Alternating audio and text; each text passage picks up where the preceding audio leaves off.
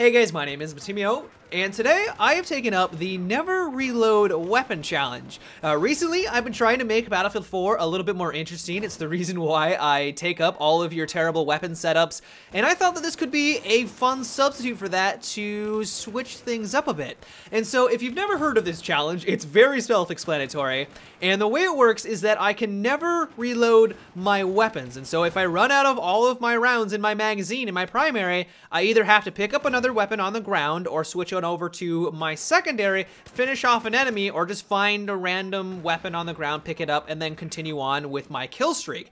And because of those restrictions, it opens up so many different possibilities to take out my targets, because normally when you get into a firefight with someone, a 1v1 engagement, you don't worry too much about how many rounds you go through, because as long as you take out the target, and as long as you did it within usually the 30 rounds for an assault rifle, it doesn't really matter. You normally don't have to go back to back to back consecutive kills. I mean, sometimes that happens, but for the most part, it's just one-on-one engagement. You're gonna reload after it. But for this, I had to be very methodical and conservative with all of my rounds, because if I got into an engagement with someone and they were 50 meters out, well, I could run on over and pick up their primary weapon, but that would leave me very, very exposed. And so when I got into these engagements, I thought to myself, all right, I need to be very, very accurate. I need to turn myself into a marksman so that if I do take out the target, which I'm going to, I'm being positive, I need to have enough rounds left in my magazine so that when I get into a confrontation with someone who is a little bit closer, I can kill them and then pick up their weapon.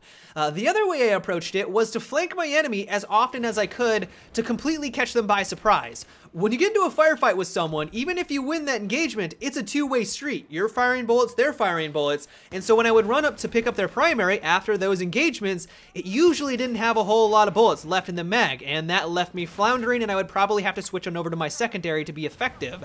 And because of that, if I was able to flank my enemy and catch them by surprise so that they just did not fire a single shot at me, or they were only able to get a couple of rounds down range, I was going to take the time to go pick up their primary because I knew it was going to be full of that sweet, sweet ammo.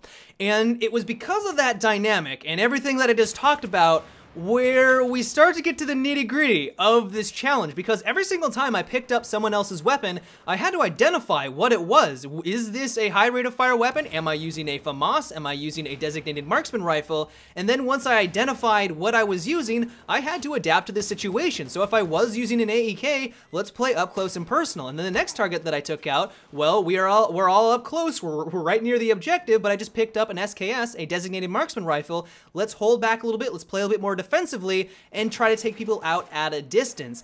And it was that thought process that honestly made this so much fun. I was having an absolute blast. It was extremely refreshing because normally you don't have to think about that because you're using your primary, you're switching over to your secondary, you know how they perform, you're using a high rate of fire weapon, you know you're supposed to play up close and personal, and that's how you will play the map the entire round.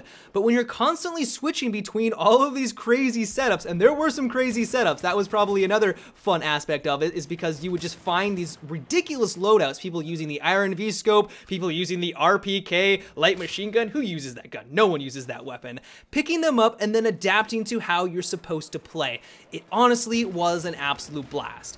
One thing that I did have to work around though, and was a little frustrating, was that there were some moments when I would take out a couple of targets and then I would go to pick up their weapon and I couldn't find them. I would run around floundering, I would look all over the place, but they wouldn't be there. And I couldn't tell if it was just because the weapons themselves disappear very quickly. I couldn't tell if they just flung them across the map. There are sometimes, it's always amusing when this happens, is when you take out some targets, especially if they're going down a hill or something, they throw their weapon and they extend it, it flies out. It's amusing, but trying to find it and pick it up, especially when there's all these enemies around you and you're freaking out, makes it a little bit challenging. And so I don't know if DICE changed some things from Battlefield 3 on over into Battlefield 4, but I did have some difficulties just finding where the weapons were. They do blink, so that is one nice feature of it. So if you see a weapon on the ground, they have this blink-in feature. But like I said, there just was a lot of moments where I would try to find the weapon, I would be left floundering because I couldn't find it and then proceed to die. So that was one frustrating aspect of this challenge. Another thing I noticed right off the bat was that if I wanted to be successful with this, and if you want to give this a try, is avoid very high player count domination and team deathmatch. I realize domination, team deathmatch, and those high 64-man servers can be very appealing because there's a ridiculous amount of action. You would assume that there is a lot of targets for you to shoot at, but you also have to remember there's a lot of people to shoot at you, and so even if you're able to kill maybe 1 or 2 people, eventually you're gonna have to go out in the open to pick up their weapon, and once you do that, the entire team is going to murder you. And so I would highly recommend sticking with 16-man TDMs, maybe 32-man is about the highest I would go for domination team deathmatch. You can do this on Conquest, or I wouldn't actually recommend this on Rush. Rush would be pretty hardcore. If you're able to do that successfully on Rush, hat off to you, because that would be incredible. But if you want to play on team deathmatch and domination, I would stick with the lower player count servers. But overall, if you can't tell, I had an absolute blast with this. It was extremely refreshing, and if you were looking for something to switch up Battlefield a little bit, you want to try something new, I highly recommend you give this a try. It will take some getting used to, and one of the things that you will have to overcome is the instinct to reload after every kill. I had a problem with this where I would constantly reload after every single engagement. It's just ingrained in my system. And so if you were someone like that, I know this will be one thing that you do have to overcome.